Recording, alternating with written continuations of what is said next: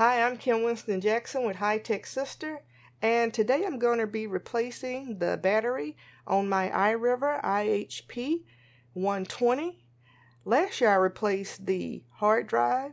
I upgraded it to a larger one, but I left the battery in because it still had a bit of life left in it.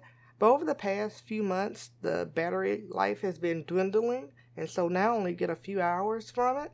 So I think that it's now the perfect time to replace it. So I have everything here that I need for the battery replacement, and we'll start with, I have the iHP-120. I have a Torx 5 or a T5 screwdriver, a pair of tweezers, a pry tool, and some extra screw bits just in case I come upon a different type of screw other than the Torx 5, which I don't think I will, but I'm not for sure. I haven't taken this apart in a while. And of course I have the battery. So let's look at the back of the iRiver iHP-120. And as you can see here, the battery that is installed is the lithium polymer 3.7 volt 1300 milliamp hour battery. And the battery that I'm going to be replacing it with is a Cameron technology battery. I think that's how you pronounce it. And you can see here, this is a 3.7 volt battery also, but it has 2200 milliamp hours instead of just 1300. So I should get a considerably longer battery life from it, at least 20 hours, probably more. And just a note, I got this on eBay for about $12, and I got this particular model because it was recommended in some of the MP3 forums, because in some of the batteries for this model that are sold aftermarket, the battery leads are reversed, and on this model that is not supposed to be the case. They're supposed to be in the proper polarity. So that's why I chose this one. They have some other model batteries like a 1700 milliamp hour, but I just chose the larger capacity. The iHP has 4 Torx 5 screws in the end caps, and it has an end cap on each end, so that's 4 here, 4 here, and also on the side it has a Torx 5 on the right side and a Torx 5 on the left side, for a total of 10 Torx 5 screws. So let's start taking it apart. I have a Torx 5, but screwdriver is not the best one. I would advise you to get a better model than I have.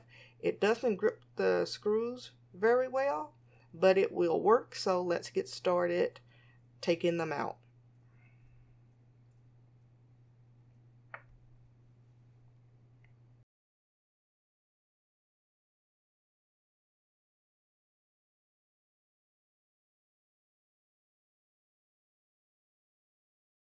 Now I've removed all the T5 or Torx 5 screws from both end caps,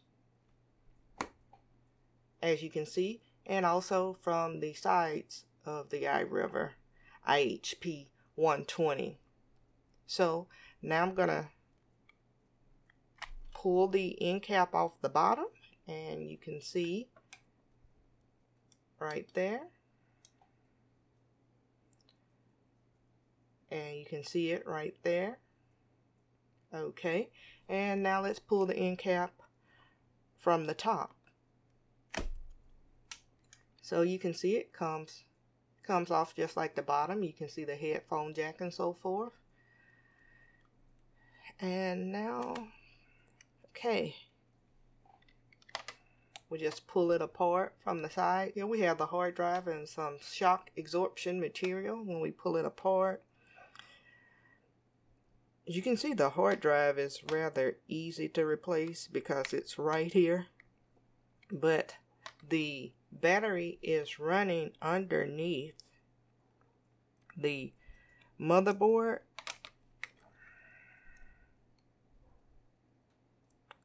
So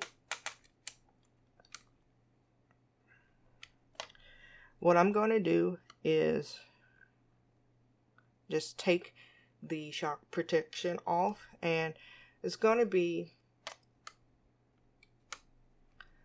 four more Torx screws here. 1, 2, 3, 4. There, Torx 5 screws, and I'm going to undo that and I guess pull the motherboard up, and then I'm going to see if I can put the battery in from there.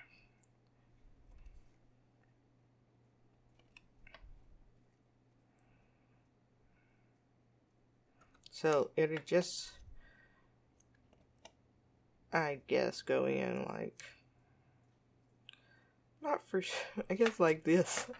Like this, I guess it'll go in like this. And so let's see.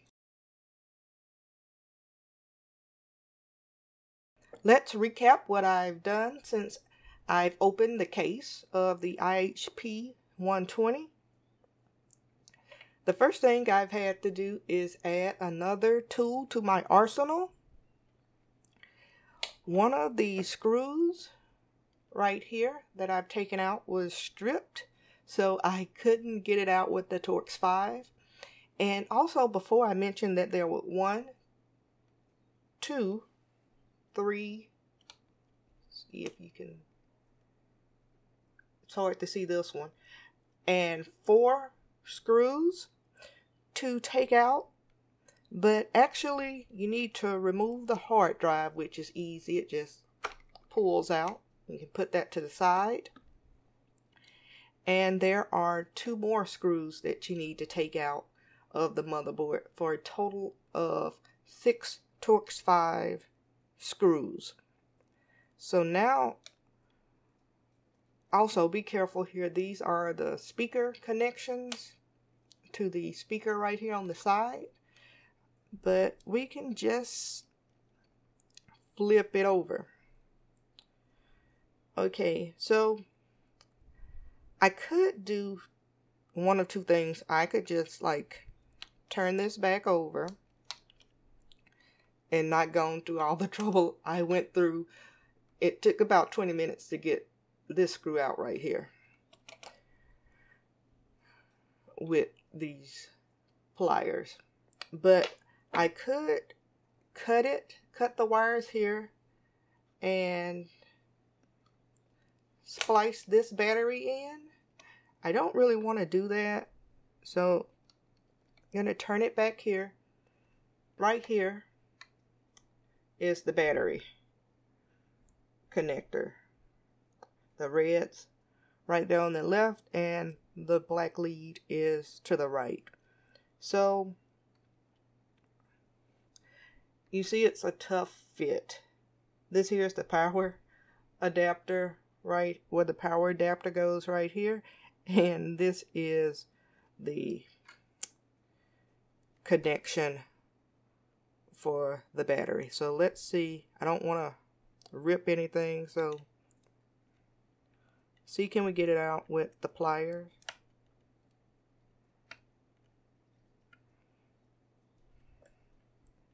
Just work it slowly but surely. Alright, so I'm back again after about 15 more minutes, and I finally got the battery connector out. It was tough. It's just snuggled between the power adapter, which is soldered on, and so it's a very tight fit. I end up putting another bit on here that's kind of like a pry tool bit and just pulling it out, and it came out. So I can definitely see why some people splice this, because it just seems like that'll probably be easier, but I didn't want to do that. So now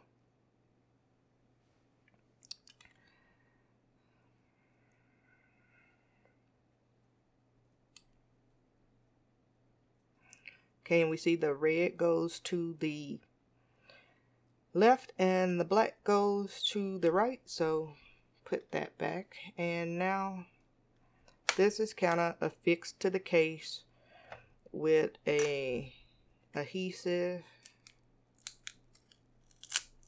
so we'll just pull that up.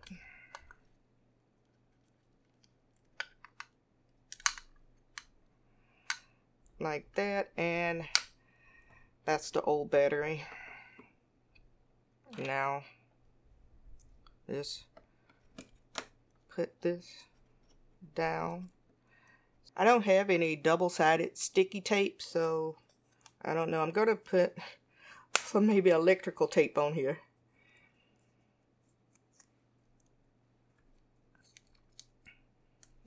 Just some electrical tape. Probably not the best solution, but I just need it pinned down. So there we go. Now we got that pinned down, and so now we have to get this in here. I'm hoping it will be easier to push it in than it was to pull it out. What I've done now is that I have kind of used this screwdriver slash pry tool to angle the socket in between the power adapter. I've kind of just pushed it in, so it's not completely in yet, but I should be able to push it in now.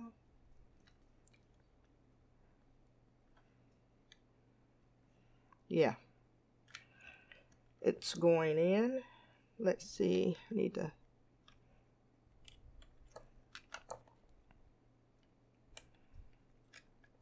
it's in. I think that's in good enough. I think it's in all the way. Yeah. Now the adapter is in. It took considerably less time to put it in than to pull it out. So this is something that I don't want to do in the near future, so I'm glad I got a higher capacity battery. So I just need to angle it through here, because I'm going to reroute the wiring just like before. And also I need to clean the screen before I put it back in. It has my fingerprints all over it. Okay, so let's start putting it back together.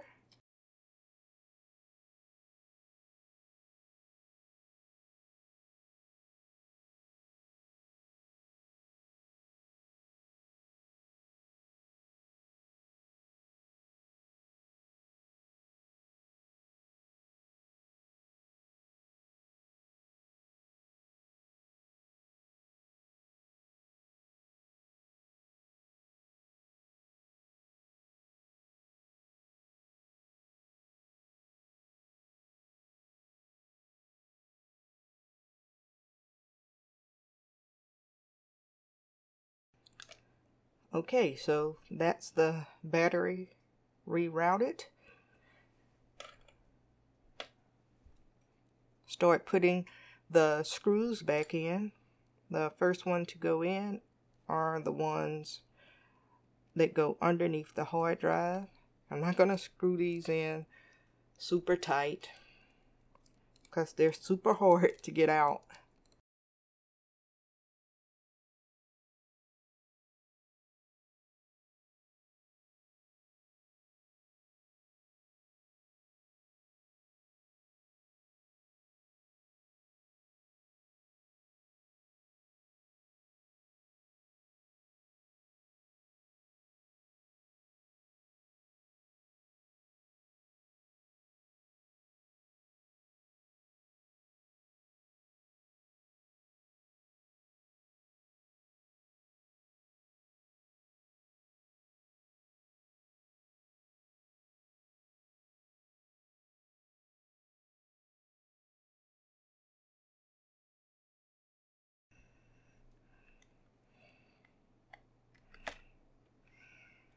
can screw it down some more.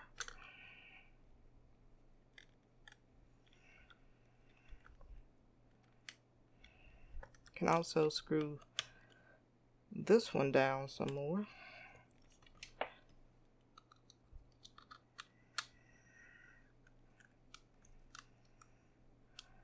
Okay. So I have everything kind of back in here. It's a tight fit. As you can see, have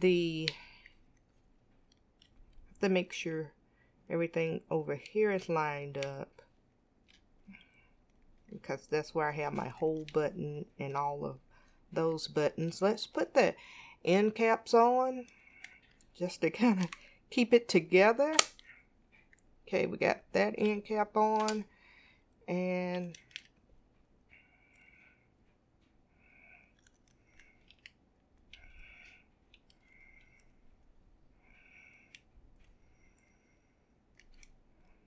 it's not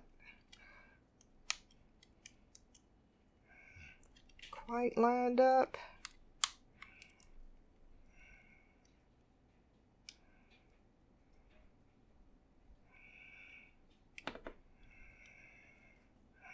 You see these right here aren't,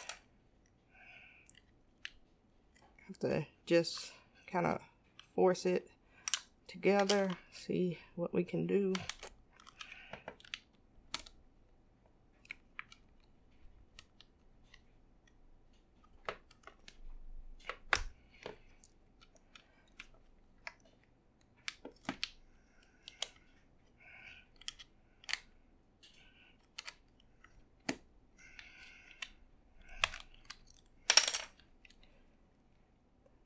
Battery seemed to be a little thicker than the old one, and I don't think that would have been particularly a problem if I had the iHP 140. It's a little thicker than this one.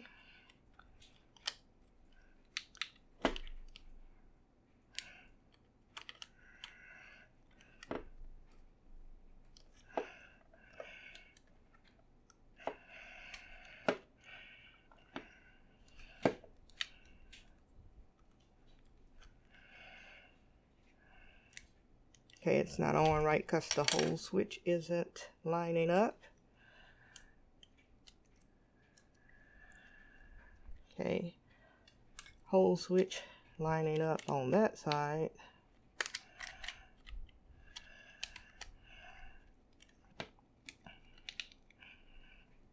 We'll get it. Okay.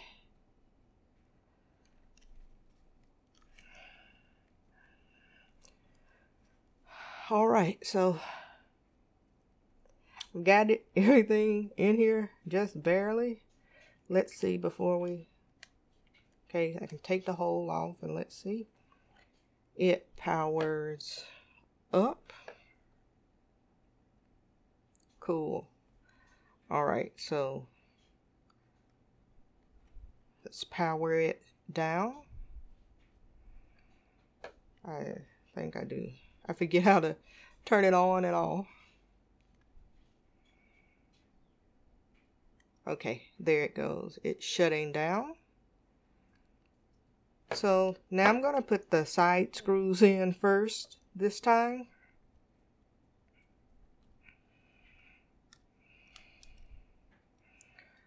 And boy, do I never want to take this thing apart anytime soon.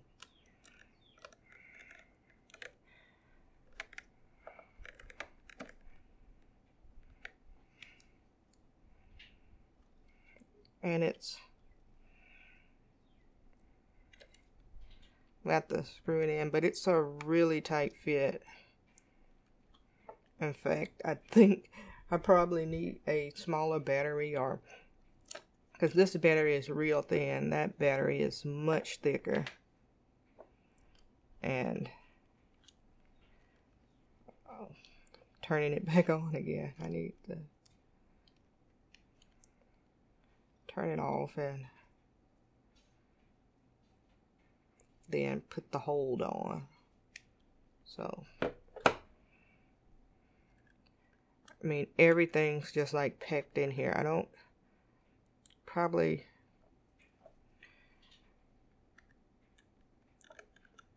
know if they have a slimmer battery or not.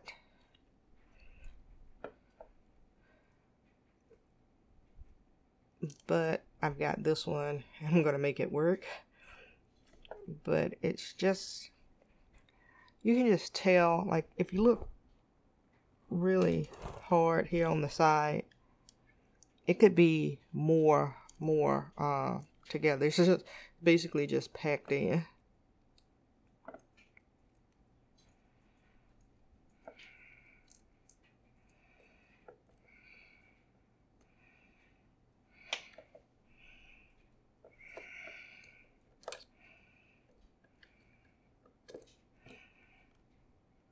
I could take I think I would have more room if I took the hard drive, like shock absorption material out, but I don't want to do that either.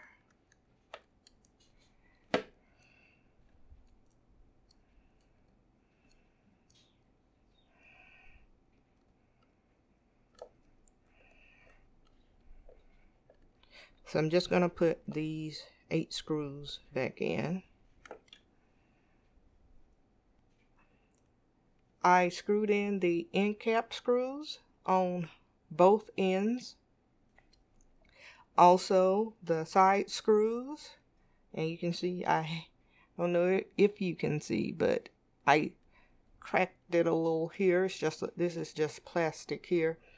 And I don't know if you can see, but it's a little give here. It's like stretched to the max.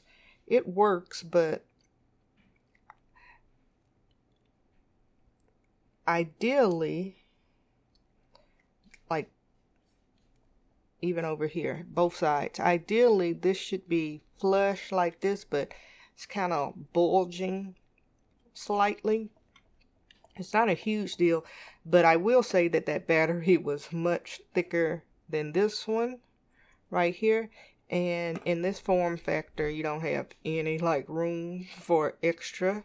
So I think in the iHP-120 it probably would have fit better, but again, I have everything working and I keep it in a case anyway, so that shouldn't be a big deal. I keep it in a case like this, but I'm going to take it out so you can see the screen better. So what we do now is I'm going to take it off hold and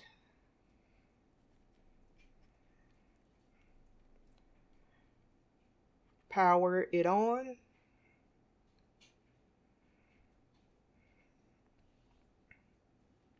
So I think I go to settings here in the menu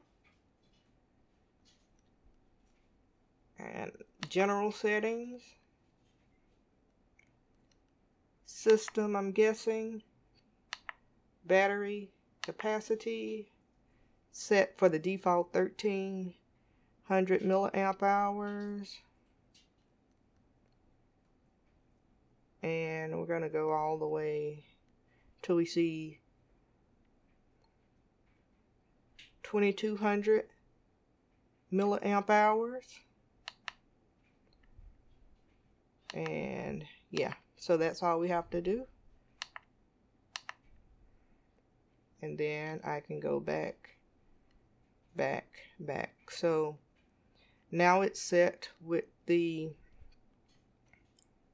proper battery life, and not life, but battery power, how many milliamp hours it is, and that's it. It works, but like I said,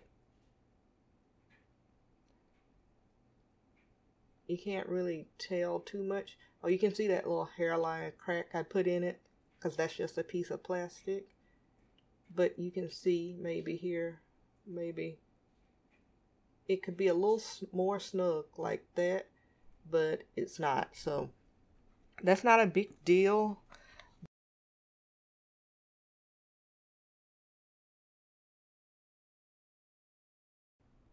I just finished installing the Cameron Technologies battery with the 2200 milliamp hours,